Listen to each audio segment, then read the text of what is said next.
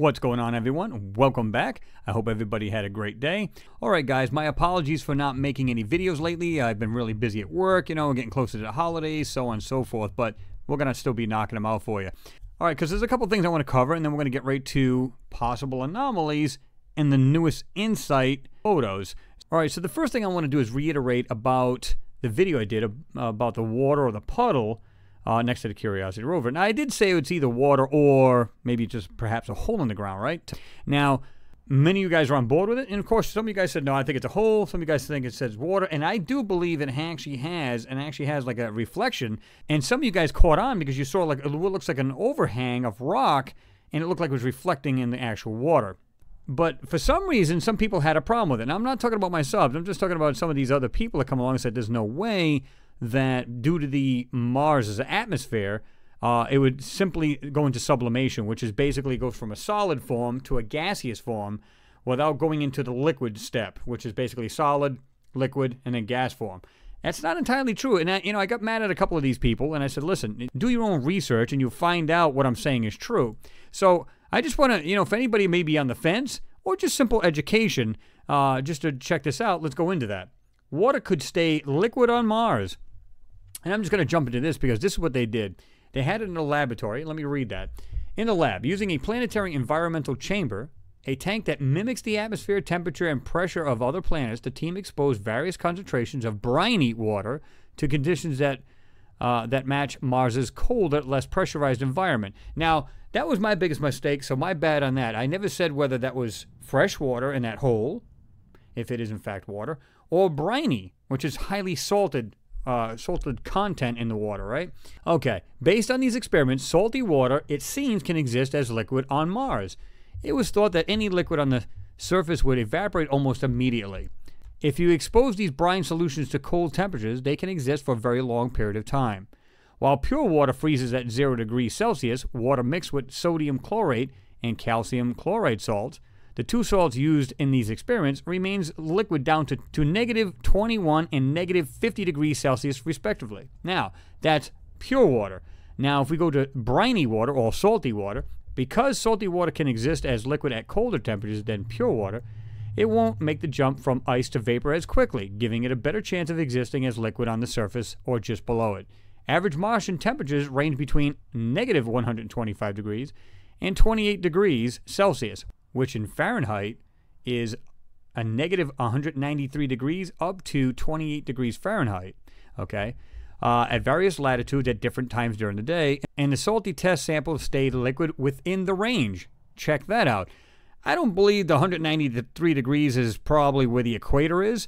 I believe the equatorial region would be much warmer as opposed to going more north or more south, right? Just like here on Earth, it's probably the warmest area you can get. So I'm going to give you guys this page or the link to it so you guys can read on a little bit more.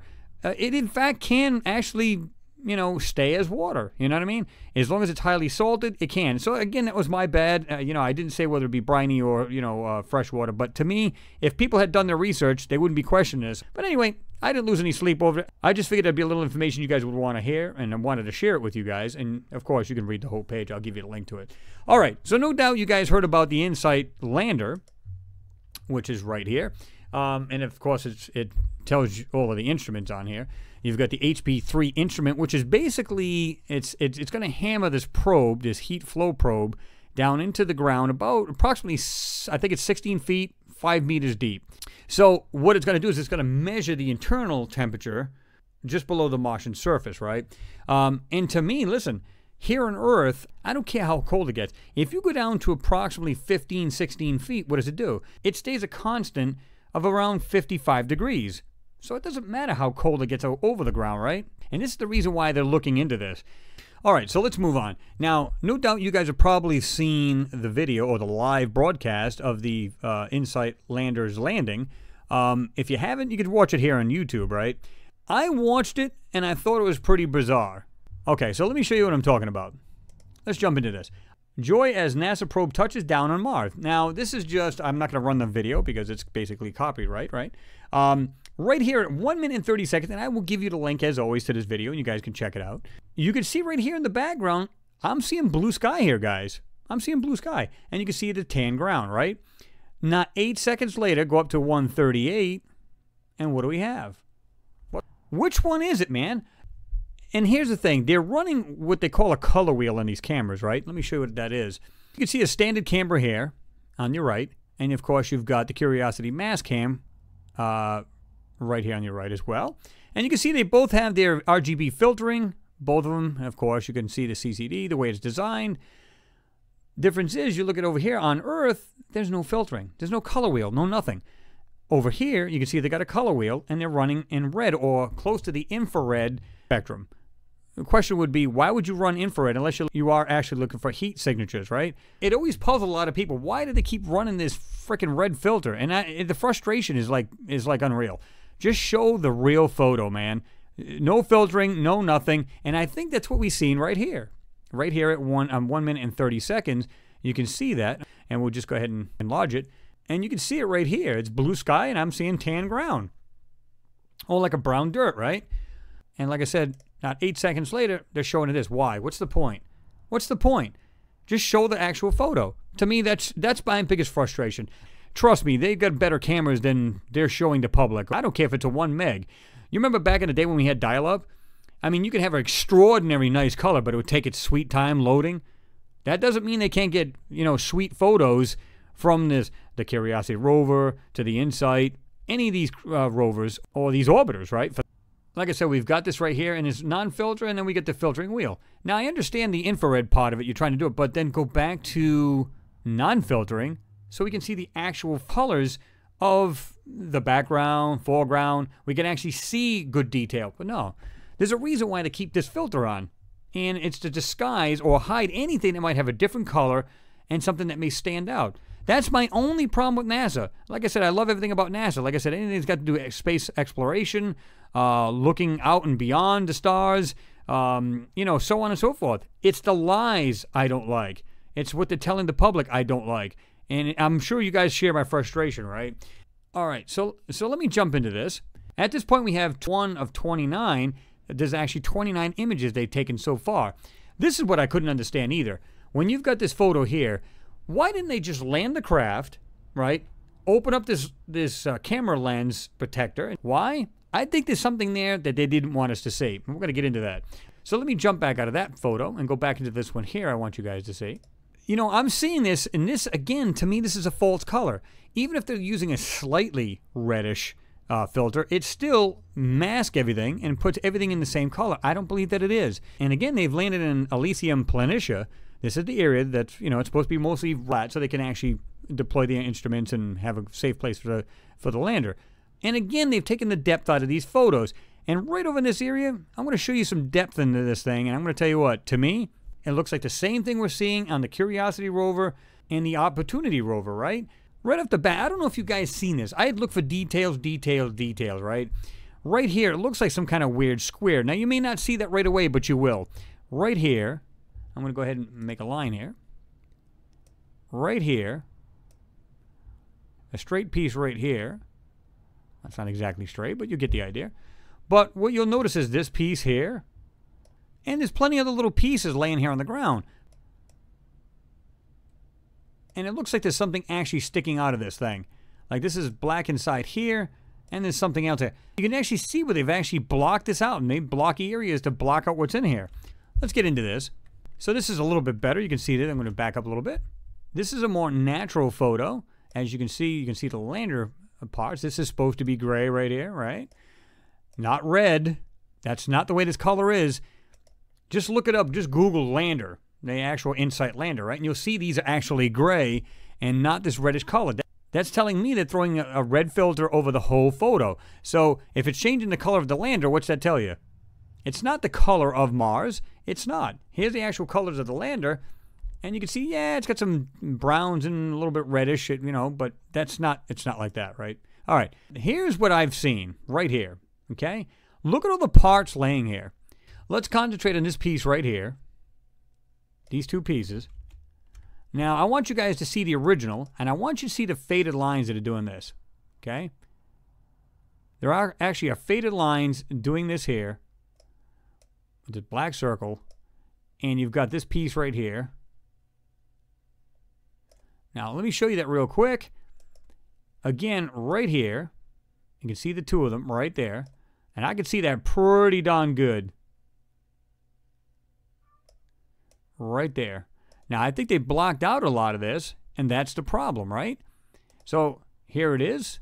I'm going to jockey back and forth on these, and you can see it pretty darn clear. You got this object right here. I'm not sure what to make of that. It looks like it's got this diamond-shaped piece right there, and it's got either a black circle. It kind of goes down like this here. It's got this triangular shape at the top, and when you back out, what do you have? You get this other piece coming down, and I'm going to go up real close for you guys right here. You can see the curvature of that right there, but then this very, very faint line going just like this. It's kind of like actually cones in like this. But you can see that. See that? Right there. And I think it's actually being shadowed. There's something over that. But you can see it right there. It's there. Just like as this square is here, and it looks like this pole or something sticking out of this thing. Yeah. What could it be? I believe there's actually parts in this thing. I believe we're looking at, again, parts of a civilization. And again, this is only my opinion. Nobody, again, has to agree with it.